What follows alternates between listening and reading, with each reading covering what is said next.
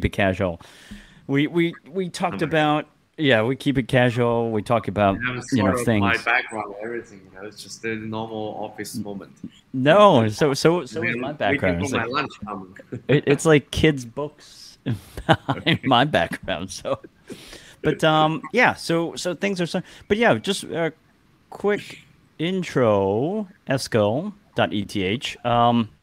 Yeah. What? Tell me a quick intro about yourself and Infinite Garden.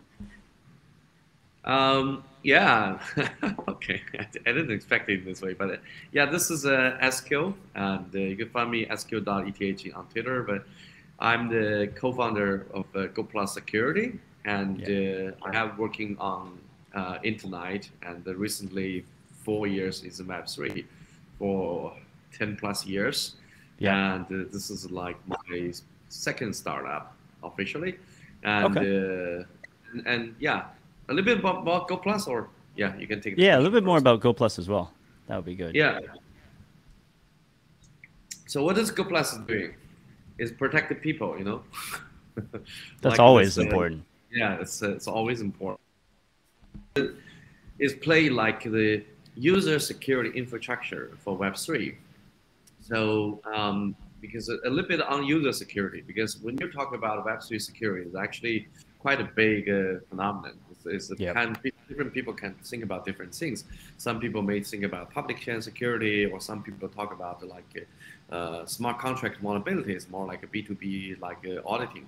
But Right. we are protected directly on user security. Like an auditing firm is finding vulnerability on all the smart contract. We are trying to solve the problem of all the backdoors, which is kind of doing the scam or thief to our user. So that's what we are focusing with. And then this. How long have you been working on this particular startup actually? GoPlus. The whole security stuff we started like in the late 2020. I Okay. think the exact time is like sometime September, like before the October. So right after the DeFi summer, we Okay. already noticed that there was a lot of yeah, rock token Hacks and and that's right. honeypot scam. Yeah, exactly. Yeah. And then I guess like looking and we met at this Google Web3 conference a couple weeks Yeah. back, which is and we had a long discussion about Sweden, the Nordics, which is where you did your I think masters, and I think I Yes. knew a little bit too much about Swedish culture, which you were very Yeah. surprised about. In fact, I actually did an interview with a Swedish VC last night. Right. Okay. Cool. Yeah. Yeah. And then Told me that yeah, we were talking about Sweden. I've got a Swedish gin actually, so I had a Swedish gin and tonic in honor of him. But anyway, I do like the Swedes, and he's between like his firm's Finnish, but he's actually Swedish. But he doesn't speak Finnish. It's too weird. Swede Okay. speaking Okay. Finnish. It's too weird. But yeah, tell me about a little bit about your product. It is. Tell me in your product and compared to like obviously Surtech does a lot of kind of audit stuff, right? But they're purely services type of firm versus your a product. As I have mentioned, this is something different from like an auditing firm, for example, Certic and a couple of others, Consensus, Diligent, whatever. Mm, We focus on user side, which means like we are more like saying seeking to protect the user on their risky journey in Web3. right. For example, how did the user, I mean, they lose their asset, they getting attacked? So there's many ways. I mean, a lot of people get just being scammed in the name of blockchain. Mm, So they probably just directly transfer their money to some malicious address to some scammer. That's right. a little bit sad, but it's actually happened. Like after Right. we talked with, for example, finance risk management people, but Right. they're putting their asset on chain. So there are a couple of ways. Like first, they probably buy some scam token, Right. like some fake NFT. Especially Right. during the bull market, you see a lot of packs saying, yeah, rug pool, honeypot, fake NFT, different scam. Yep. So that's just one thing regarding on your asset. And second, a lot of people like they are losing asset because they are doing some kind of interaction, but they are not full aware of what Mm, is it. For example, uh, because 99% of people, when they're signing on something, actually, they have no idea what they're signing on. They just say, right. hey, I want to do that. It seems like this mint function. I want to mint an NFT. Then they sign that on their website, but actually it's probably taking your right to transfer your Ethereum. So, and also approve, like another side of that. And also a lot of problem like a phishing website or like which is actually technically a little bit web too. So some people will attack you directly on your wallet. For example, yesterday we talked with someone. She lost everything in her wallet, but she was like storage her memory phrase on some Notion thing, you know. So, but it's actually for a lot of ordinary people. They say, "Hey, you tell me this is a bright future for Web3, but then you write me to write down my password in some paper." Right. Isn't that a joke? But unfortunately, that is the current situation. So, what we are trying to do first is before we talk about how we solve this problem, actually let's think about what is going on, what is all the risk. So we did our own security engine. We detected on all the scammers, malicious function, on asset, on token, on NFT, on malicious address, and also decoding on signature and approval. Because as I mentioned, there's a gap between people their knowledge. So that's what we do, and we package it with them into a very simple version, like an open API. So anyone, you can find our website, you can access to our Gitbook, you can access to the URL, there's all the description there, then you can integrate it with our open API. And that was actually in the beginning mostly be used by wallet and data website. For example, like CMC, CoinGecko, DEX tools, they are all utilized with that. They all put that in their website to alert for their user. And the same for some wallet, like we are working heavily with MetaMask Snap, and the same time with project like SafePal, mobile wallet, Time Token, Token Pocket, and a bunch of others. Right. So yeah, that's one part of that. And because I see the malicious address API. So our detection tools. Yeah, I've got the website and I'm over here. So I guess that's MetaMask has a version of that, right? Where basically if when I think there's this particular address, then it pop up something that'll say, hey, this is yellow, green. I think there was something like that for institutional users. I saw. Yeah, for sure. They are actually that kind of the thing. For example, you mentioned the malicious address. I think even say like for malicious address, there are also different companies working with different purpose. For example, a very common usage for malicious address is actually AML, anti-money laundering. Like some big company like Chain Analysis, they started to do that, I don't know, 5 years ago, that's even early. And but they are working more in the scope of complying. So they began to collect all this project, because for institutional player, a very dangerous thing is you somehow touch the land of the right land. Right. North Korea or Iran or Russia nowadays, because that's this very U.S. Central and compliance thing. So actually, a lot of AML addresses is focusing. But we are a little bit different because we are more focusing on user security. So a lot of users, that is not their first priority. Their first priority is just to make sure they don't lose their asset, don't transfer or do any interaction with some scam address. Because when you're doing that, it probably means you already been packed there. So that's a good point. Yeah, that's a good point. Institutionals, because I run as a reminder, I run a fund. I used to run a hedge fund, and so that's kind of why we interact with MetaMask Institutional. You're right. It was AML, KYC functions, and so it prevents. It's a different type of prevention, right? It's not the stuff that will. Obviously, it adds the stuff that will steal your assets, but it's also known non-friendly countries or non-kosher countries, right? Address associated with that. Interesting. And then and then I also see the token security, like of the because there's a few detection tools, right? Token security, API, malicious address, NFT security. What seems to have like the largest traction these days?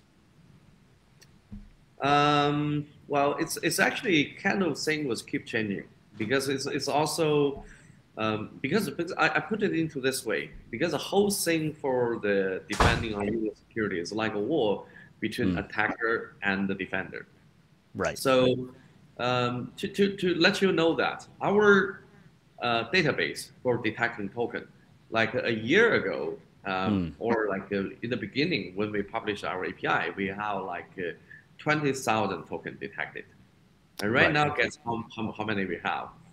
2.6 million. Yes, I saw that. Yes. Yes. Okay. And most of them is actually kind of, you can understand that was proposed by some user because some wallet or data website, they integrated our API, then they have the interaction, they even search on that, or even they have a label on each of the token detail.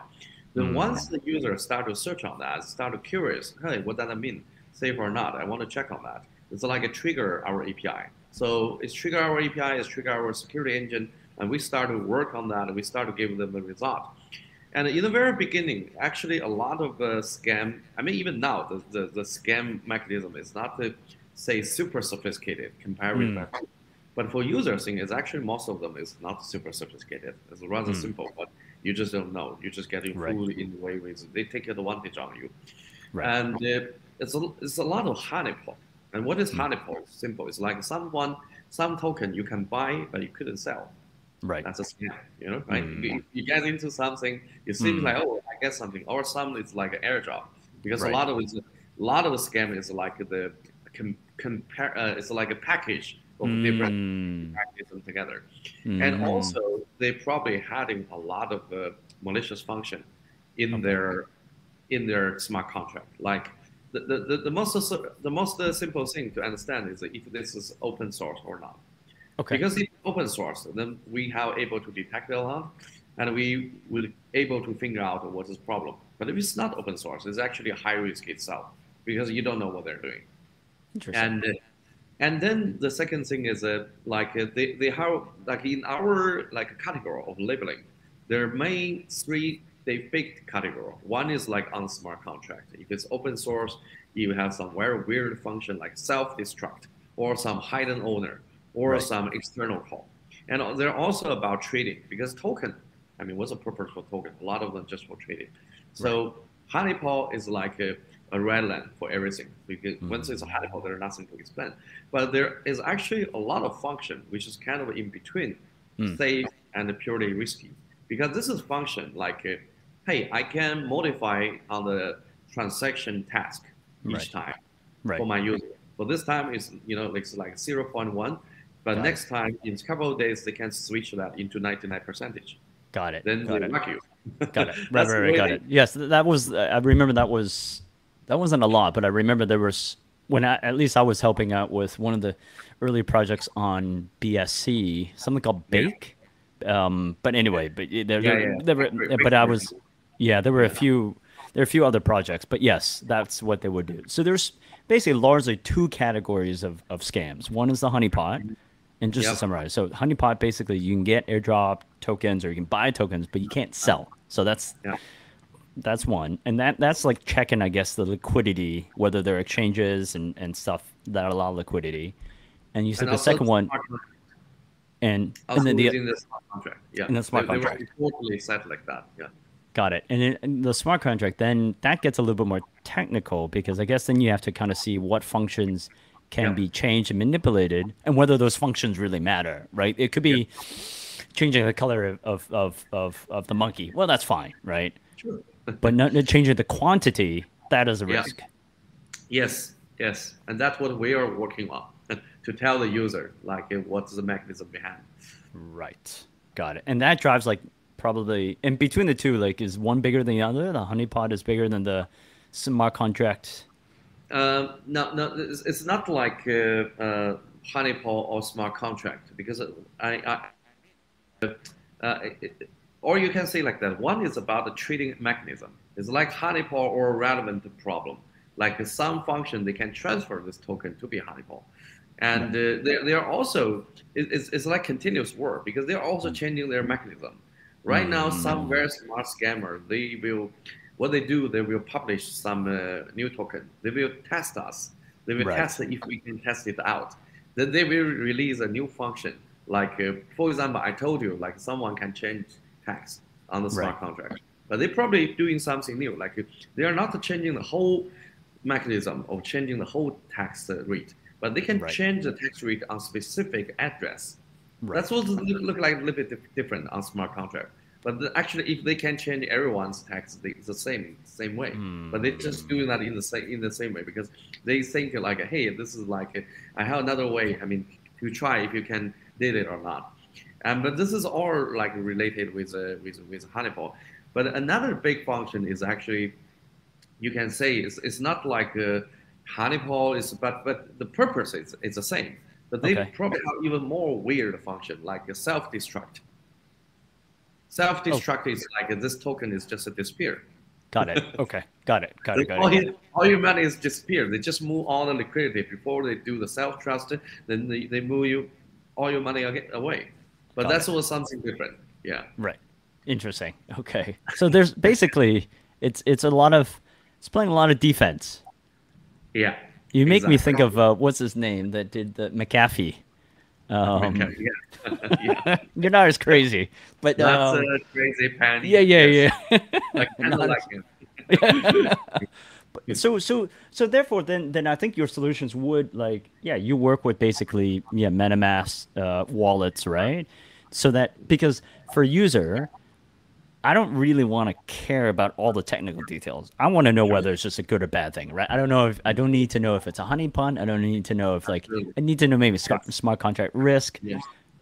But even just simply, maybe just I want to see if it's green, yellow, or red, right? Like if it's bad, it's red, right? Sure. So you integrate with wallets. That's true. That's really basic. That's where you guys, your clients are. Yes. Got it. But that's just you made a very good point. I mean, in the end day for the user, they wouldn't care that much about what is a mechanism, what is a complicated, technique name, everything. I don't really care about that. I don't really want to know. Right. But the bad situation is right now in blockchain, in native blockchain, you probably have 20% of chance getting scammed once you get into there. So there's another layer. So you can understand GoPlus is doing two things. One is providing all the data. This is something we're focusing on. And this is also, we have the boundary on that. But actually we do one more thing is actually we also open the open ecosystem. Right. Especially this time in East Denver. We coming there, we've been the sponsor, we also publish a lot of bounty, and we also kind of say, hey, we have the ecosystem to welcome all the security builder, which you can use our data and build an end-to-end solution to protect the user. For example, they can use our data, but today something like on-chain monitoring or asset tracking or trade detection, but with linkage with RPC. So they can make something like a firewall, let the user subscribe. Then they can help a user to stop. If the user allow them to do that, they can stop some malicious transaction before they doing something dangerous. So that actually a lot of space there, which is targeted to really innovative and creative builder to utilizing our data to do that. And we are happy to see actually in the last 12 months, there's a small trend of this industry. Like in Denver, we met maybe 10 plus projects working on that. And our bounty, we attracted like 30 developers into our group, and 8 of them submit their project, and we gave 6 of them our bounty. So that is something we couldn't imagine a year ago. But just this year, you see user security, it's really become something. I mean, well, it's I was gonna say, I mean, it's probably because right now it's cleanup time. The SEC decided to it's cleanup, and went after a bunch of people. So I think right now is probably cleanup time, right?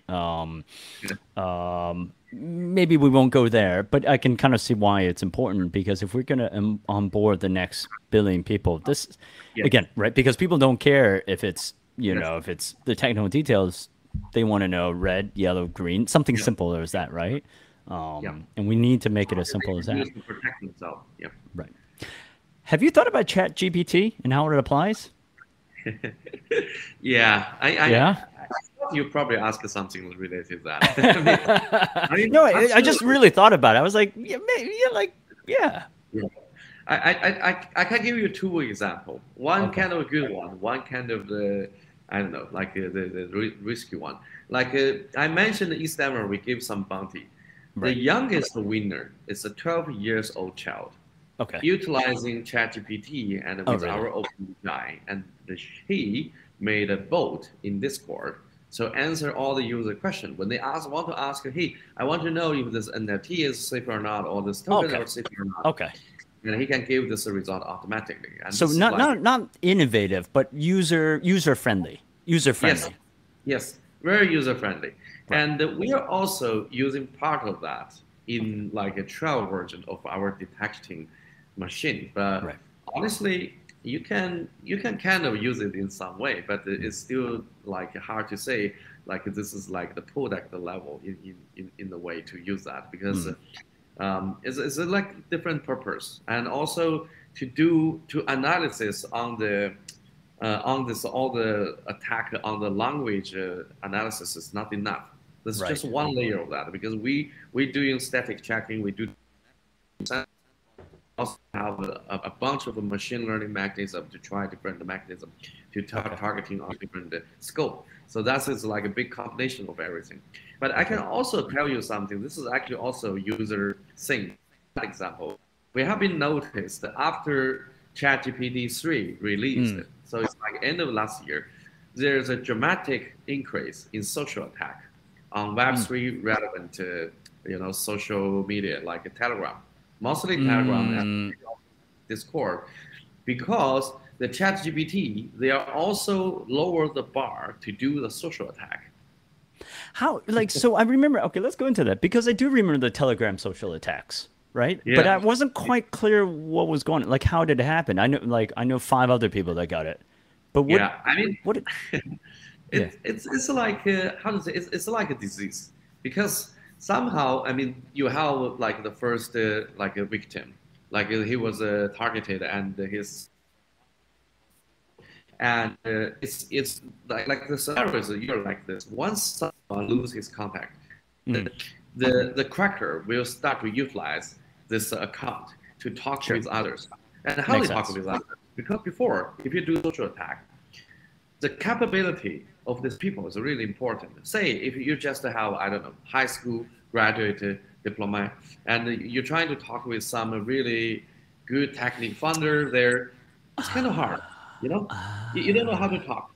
But thanks to Ah. ChatGPT, and you also have some history dialogue, so you can learn.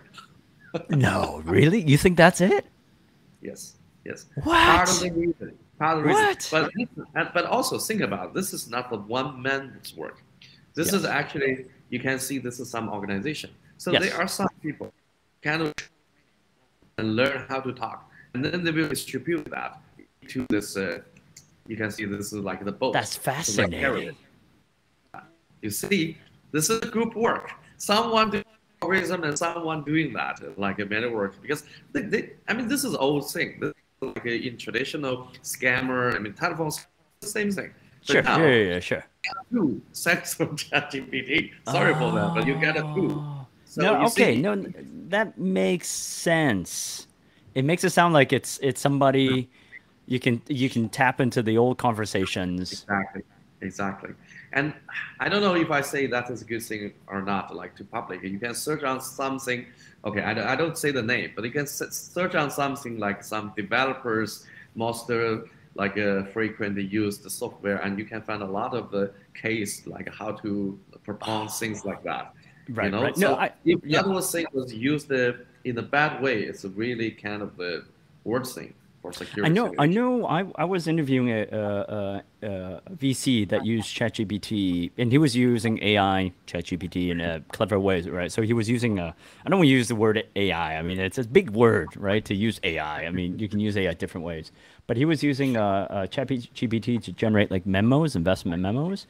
He was also Uh-huh. using ChatGPT to interact with founders. When founders would send an email, ChatGPT would send a response back, like, Yeah, it was clearly stated it's a bot, but this is yeah, the first response. And yeah, then he would yeah, add it and course correct if yeah, needed. yeah, But he yeah, also has a bot on Twitter where yeah. he also takes conversations and adds and makes like poems, right? So it was 100% capable. And Yeah, I did not absolutely. think the application would be on the spamming Absolutely. part, but that makes sense. Yeah, and it still have its I mean itself is having its limitation and vulnerability. But like we had also tried that. I mean, from time to time, I have started to use that for months, and I always like to talk to him to train to see how good he is. But I mean, the first say 3 round of conversation, we're totally fine. The problem will become a little bit deeper when you're talking something deeper. You will see, hey, this is a fool. You know, this is not something that's smart. But like the first several rounds is probably it's totally okay. And but it's already created enough time for the scammer to attacking on you because the scenario is just that when they talk with you, they will ask you some question, and they will ask you to say, hey, maybe can you do this a screenshot to me? Right. And that is a very dangerous. Right. Yeah. Right. And once someone tell you doing that, they're 99% is a scam. Right. Because then they will sending this, you know, like the code to you at the same time. Then most of the people they have notif function open, so you see that message and just show directly onto your screen, and you just did, you know, doing the screenshot and send to him, and he got your code, and then the next minutes you lose your account. I see. It's a very classic scenario. I see. Got it. I have not been scammed yet, so but knock on wood, you never know. I try not to like talk to that many people on Telegram anymore. And to be honest, like I used to clean my wallets, I used to rotate my wallets, and you know, just kind of basic things. And I don't ape into all these projects. I think that's another thing, right? You stop aping in, you know, you're just less subject to do it. The only reason why I asked you about ChatGPT is also they opened up their APIs, right? So it's kind of the App Store, and I started seeing. Yeah. And I thought that was pretty clever, right? I mean, I could see that was going to be the next move. And so I was kind of thinking for GoPlus, it may be pretty interesting to integrate with that, right? So yes, you've got the chat interface. Maybe it's limited to what, you know, but I guess the Discord bot is some version of that as well. Yeah. I can give you a little bit further comment on that, or I think I still have 8 minutes for my next call, so I will make a couple of points. So first, the AI thing or all the algorithm thing for our case or for any say like application case is important, but it's not the whole picture, because you can definitely train your model everything on some specific thing, but the important thing is about the data you're having. This is like the fertilizer for your AI model, whatever it is. Sure. You know? Right. So once you have your AI model, but if you only use that in a very small scale or just shooting on some specific case, it cannot guarantee you can deal with a bigger general question in a larger scale. That's something different. It's like something you do in the research in your university lab. I don't say university lab is not good or not, but it's might have some limitation. So the best way to train this is actually to train it in reality from the very early stage. And second thing you mentioned early, like this is a user security. It's about onboard billions of users, and I definitely agree with you. And I think this might be the most important thing, because only like there will be safer environment, then there will be possibility to have more people. Because right now, even the Web3 security, user security is so crap, but we're still here. There's still a lot of users using here. Because why? I mean, these people is kind of a high risk taker. They're kind of a pioneer. I mean, they're doing degens. Exactly. They are learning MEV. They're learning a lot of crappy things which you will never use in your life long term as ordinary people. You don't live with that. But you know, this is like the pioneer, either for some I don't know, ideology in their mind to create a better world for Web3, or just for speculation, make money, make it simple. Okay, let's say it's straightforward. But if you say if we want a billion user, which means you have to 100 times to grow, then the user will be totally different. Right. I don't think that will be more people will be tolerant on something you have 20% of chance, at least 20% of chance to get a scam. This is crazy. This is crazy. Like a lot of my ordinary people, my ordinary friends, not going to this, they say, hey, I will never talk to that thing. Don't say that to me. I know you're doing security. Do your job. Okay. Before you make a good environment, we will never think about it. Right. Yeah. No, I agree. I was someone was, yeah, I had another conversation with somebody about it, and it's, yeah, that user interface is key. We were talking about, I think in terms of, yeah, the next billion people, you're right. Not everyone, because not everyone will have the same risk Yeah, tolerance. we have totally different people, more diverse people at the same time. Yeah. Um, and I'm just kind of just trying to imagine that pathway, right, to the next billion people. So we talked about this in the chat. I do think, the users are going to come from, Africa, Africa continent, Latin America, Southeast Asia. That's already, I did the calculation. That's already like 4 to 5 billion people. And I mean, and I guess part of it, I think U.S. innovation, maybe I will talk about kind of macro and geopolitics to some degree. As that will have to be cleaned up, but I don't think that's a bad thing either, right? Because then it becomes regulated, right? Certain parts will be regulated, but that's also not a bad thing, because if you want something to be legitimate, you kind of want to, like, you need some regulation, right? Hmm. Like, Yeah, yeah, right? If you want a billion, right? If you want 2 billion, whatever, right? yeah, Because of the fact that not everyone's going to be a risk taker. yeah, Most of yeah. them mom and pop, right? Yeah, and I think my response to your comment on that, I mean, definitely there will be involve a lot of geopolitics and things, and also I think very importantly, because why we have Web3, I mean, on the Earth, I mean, why we talk about all these things, Hmm. is I think the most important thing is to have something with a different possibility, with Hmm. more Right. possibility. Right. Then now, have you watched the testifier between the U.S. Congress and the TikTok CEO? I did. I did. I did. What did you That's think? Let me. well, I can talk first. I can talk first. Um, I will. I will state my opinion. I think he's a. I thought his responses were good, but there's nothing he can do. Nothing he can yeah, do. There's yeah, nothing he can do. Right. I yeah, saw the Zuckerberg ones too, and I was just like, there's nothing even Zuckerberg could do. Right. It's just. It's a losing battle. Right. That's my opinion.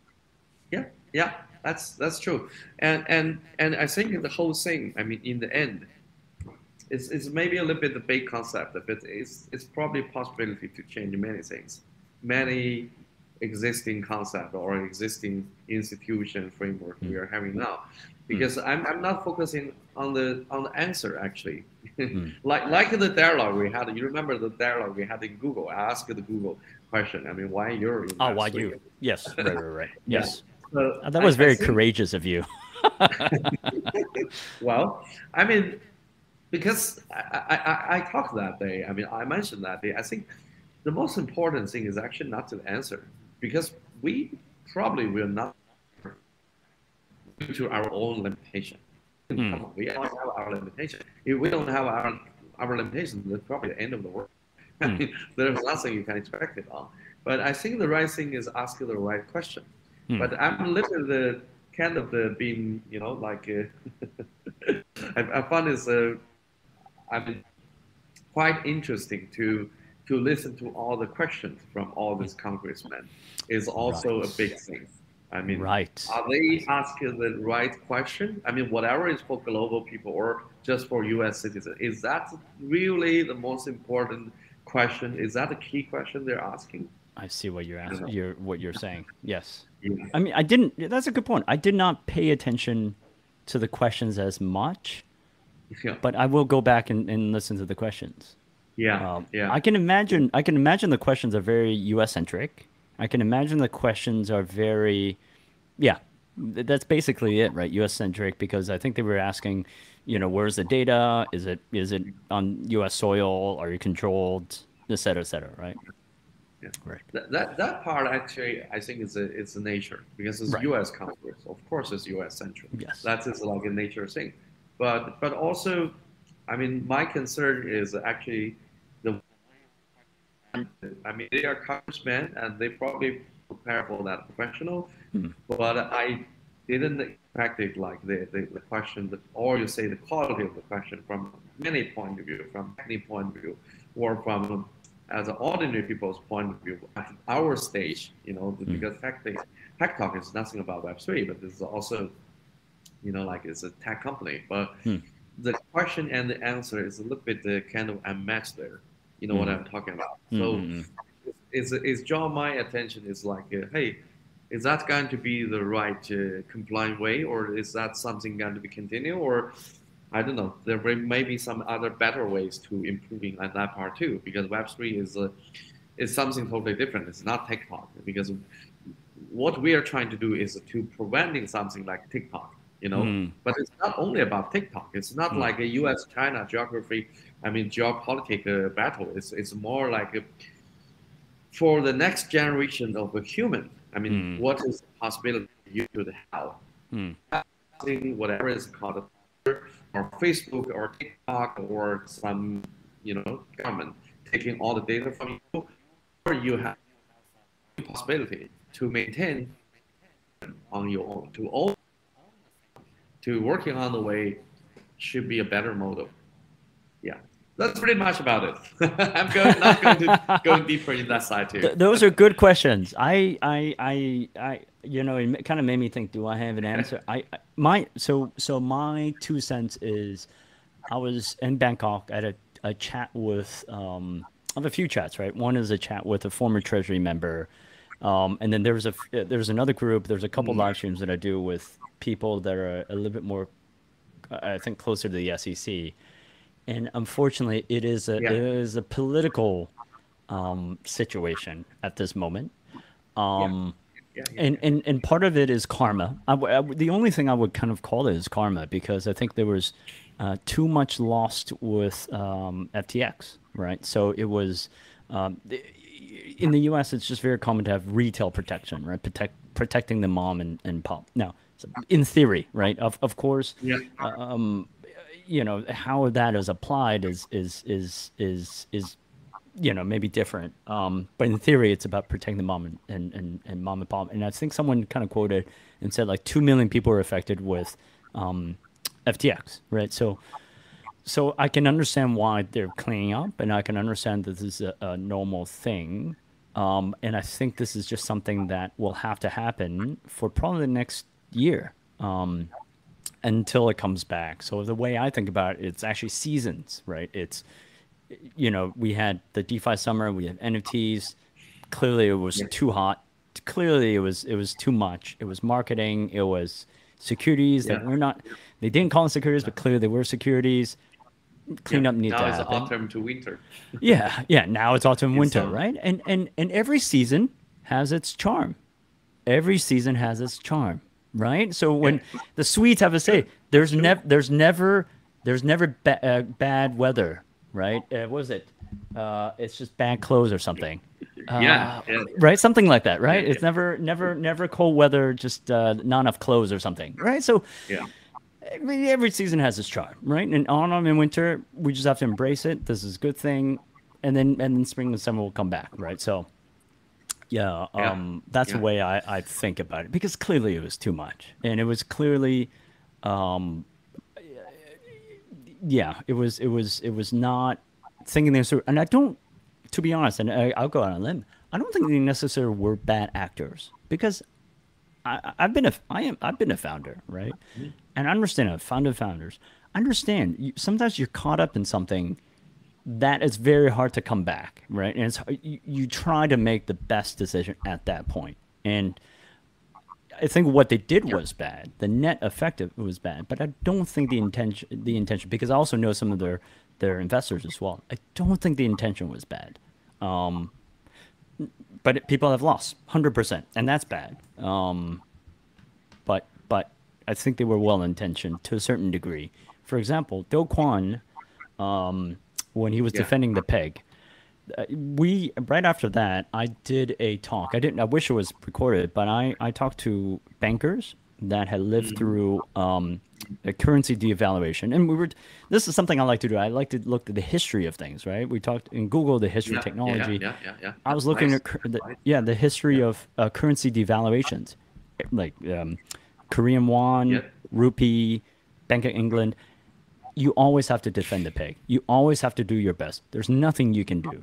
You have to sell the entire thing, right? And until you stop, and he's just, I'm not going to defend it. So on that particular action, nothing he could have done, right? Some people, fault him for that.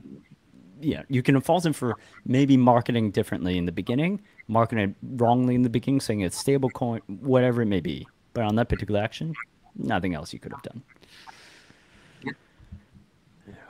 Anyway, on that note, maybe good to stop. Thank you for your time. Yeah, it's okay. My last response for that is first, FTX itself is not a regulatory company. It's just central exchange, nothing more than that.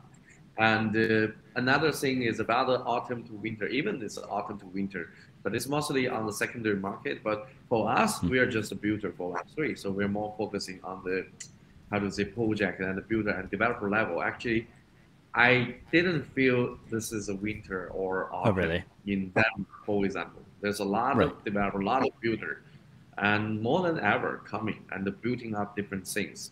And they all have a strong incentive and have a clear goal in front of the things. And the things will be coming up and down, but we do see there's more builder, at least from this level, there are more people coming. That's fantastic. And that's my always thesis, is always follow the smart people. And the Swedish saying is, how's your Swedish? Lite. Oh my, there's no bad weather, only bad clothes. Yeah. Yeah. That is the same. And they have a lagoon, They have a lagoon. It's not too bad, not too worse. Keep the balance. Keep going. Yeah, that's all you can do. Okay, it's a lot of. Yeah, we should do that in front of Swedish audience. Great. Cool. See you later. Good chat. Thank you for inviting me, Tak. Always. Not at all. Absolutely. Okay.